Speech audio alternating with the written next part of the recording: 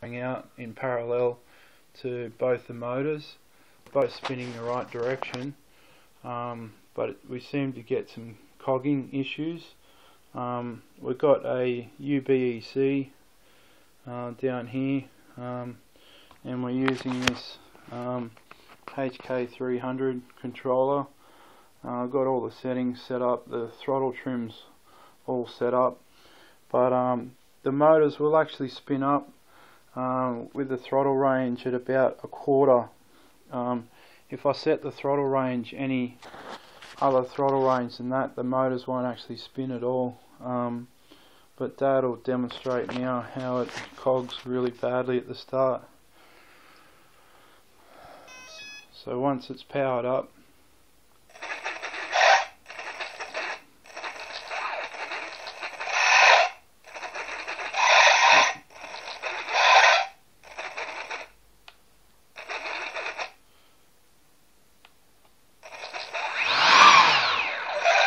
so see, they do eventually start up, but I'm not sure why it's cogging so badly.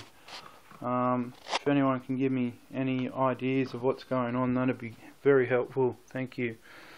We've got the ESC programming manual here, and we've been through, and as you can see, I've set it for a 3-cell LiPo, soft acceleration, no brake, clockwise rotation, and a soft cutoff.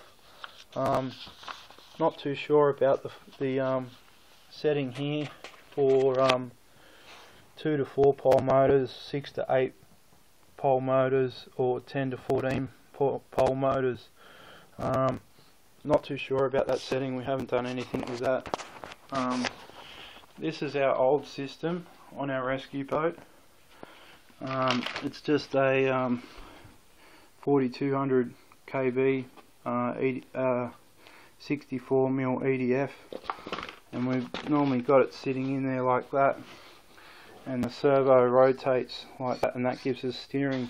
We've got dagger boards, and obviously the boat actually comes in here, but we're looking to mount back of the board here. So if I can get over these cogging issues, we can get the thing working. I'm not sure if it might be the battery that we're using also. It's only a 3-cell 1500 milliamp 20C SIPI LiPo with a XT60 connector. Anyway, hope thanks. Happy flying all.